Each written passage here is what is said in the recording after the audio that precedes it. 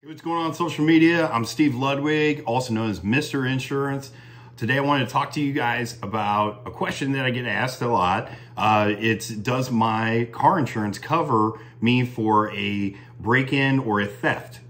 Well, that all really depends. So the first thing is what kind of coverage do you have? Do you have just liability only, which is only going to cover the other person that you essentially were in an accident with, or something to that effect? It covers the liability for the other person. Or do you have full coverage, collision and comprehensive? So you would be actually on the whole break-in aspect of it would be covered under a comprehensive. Comprehensive is going to be anything other than collision.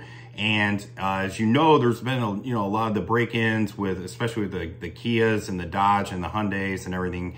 And so, it's an important thing that people ask me.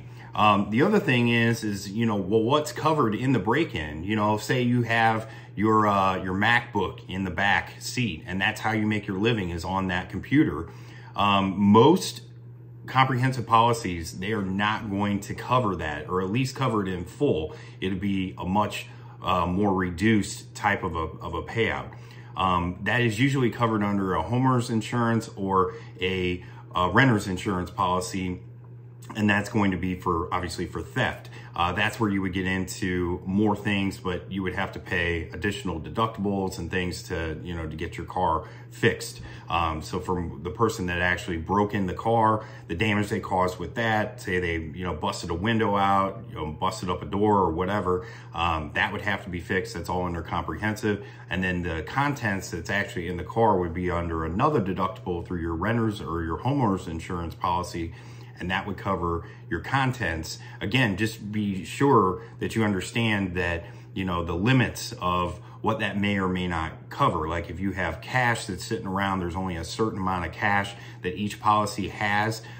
There's, say you had jewelry or something like that, unless you have that jewelry specifically on an itemized floater, that jewelry may not be covered for as much as you think that it is.